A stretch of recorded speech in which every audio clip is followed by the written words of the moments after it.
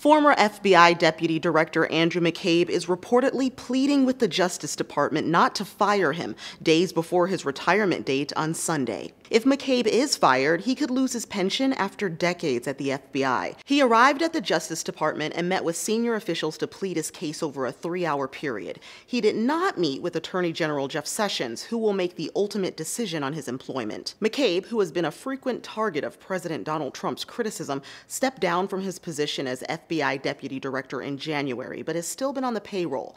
Sessions is expected to make a decision by Friday.